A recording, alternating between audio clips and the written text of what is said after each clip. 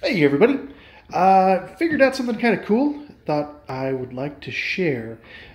Basically, the WiiMote can be set up to act as a wireless mouse, and it actually works pretty good. Essentially, you pair the Wii to your computer with Bluetooth, and then install GlovePie, which is some software that has some custom interface options here with WiiMote. And then once it's paired and you load the config for WiiMote as a mouse, you can actually use it. And I'll show you guys here how it works. Basically, to activate the mouse movement, you just press the B button.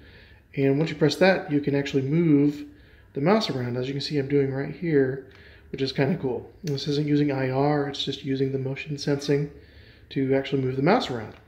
A little bit of input lag, but it actually seems to be working really well. As you can see, once I move over the top of one of the characters here in Roll20, I can then press the A button, which will click, and then I can actually hold down the B button and move the character around and just drop them wherever I want.